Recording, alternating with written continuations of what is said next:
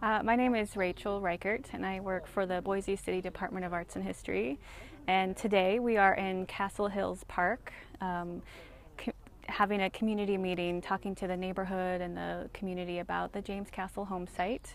After today, we will be continuing to clean up the site and stabilizing the bunkhouse, which was a small structure on the property where James Castle worked.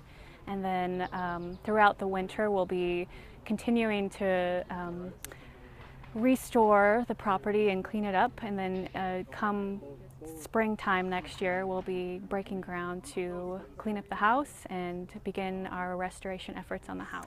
So far, people in the neighborhood are very excited to have the property cleaned up and cultural investment in the neighborhood. A lot of people in the neighborhood are familiar with James Castle, but didn't know the scale and scope of his work and where his work is popping up, like the Smithsonian or a new show in Japan.